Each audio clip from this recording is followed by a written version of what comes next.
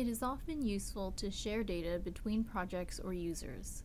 Lumerical scripting allows you to import and export data. In this unit, we will focus on data in the text file format.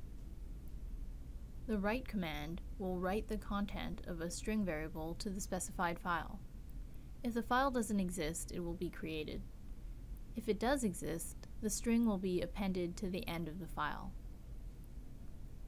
If you want to write numerical values to a text file, you will have to first convert these values to strings using the num2string command.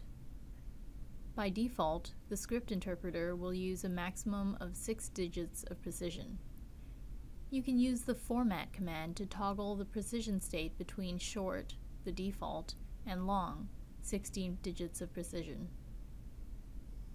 The read data command will import numerical data stored in a text file in a row or column format. You must ensure the data is correctly formatted so each row has the same number of columns.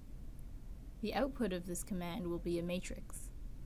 Note that any line that begins with a letter will be ignored.